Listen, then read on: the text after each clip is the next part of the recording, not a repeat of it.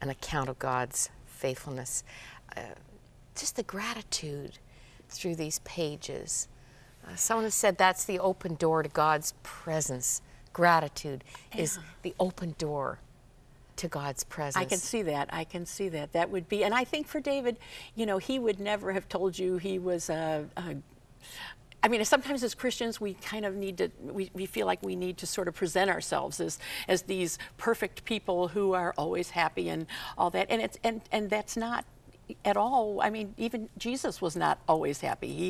He lived his days and had very real emotions and shortest verse in the Bible, Jesus wept. Right. Yeah. Yeah. And I think that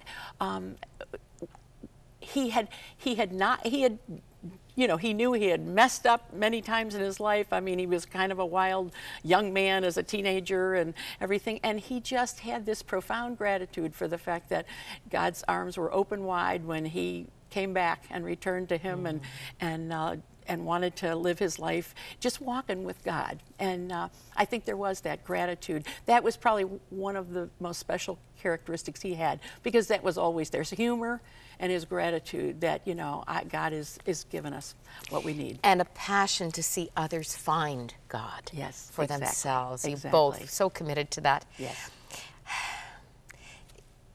It's almost, it's difficult, I'm sure, for some facing different kinds of hardships right now, to imagine that acceptance that you both had or quickly came to for a journey that was going to be not just difficult, but end in death. Yes. Yeah. He was not where, I was not where he was the first day. He was asking God, for God to be glorified, at least by the end of the day. I mean, the first part of the day we wept and we prayed, and our family got together and we just sort of grieved.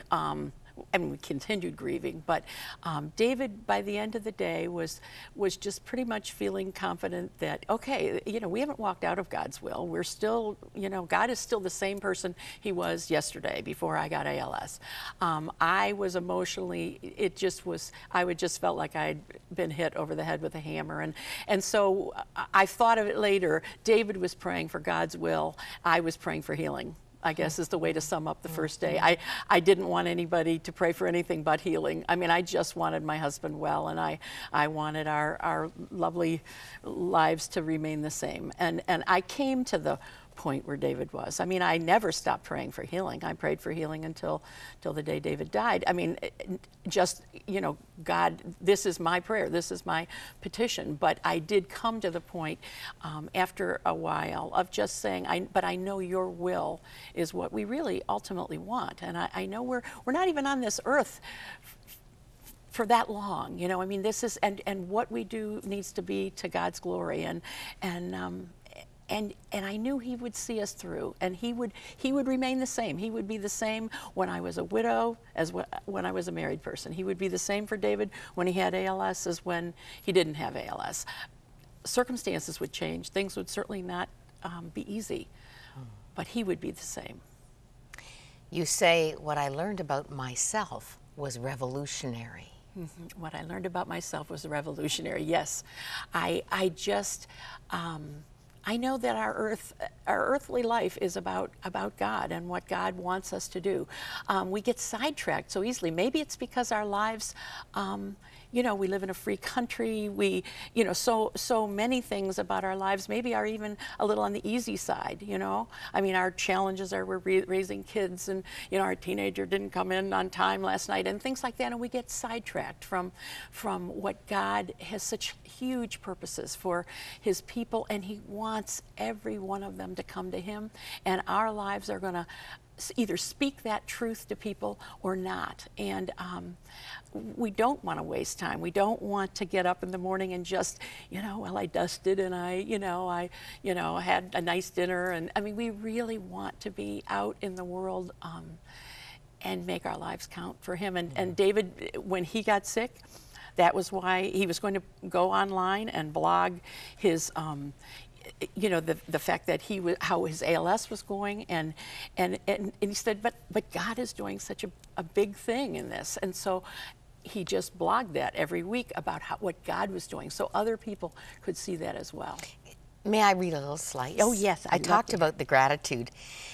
This is November 23rd, 2005. Mechanics just left my house and I have a new electric stair lift. Now, in addition to wheelchair races, I can offer my grandkids rides up and down the stairs. What am I learning? This Thursday is Thanksgiving. Traditionally, it is time for families to gather together, overeat, watch football, and thank God for all the blessings He has bestowed upon them. It is my favorite holiday. While it may involve endless dishwashing, it also involves endless eating and a huge overdose of football and family laughs. Unfortunately for many, the giving thanks part rarely takes the forefront. Over the years, when I have contemplated those things for which I am thankful, I'm often appalled by the shallowness of my response. I'm approaching Thanksgiving from a completely different perspective this year. As I've watched my body slowly dying, I have also watched my spirit slowly awakening. I'm learning that while I cannot breathe easily, I can thank God that I can breathe. While I can no longer walk, I can thank God that I can stand. While I can no longer run, my grandchildren love wheelchair racing. We can learn to thank God in our suffering.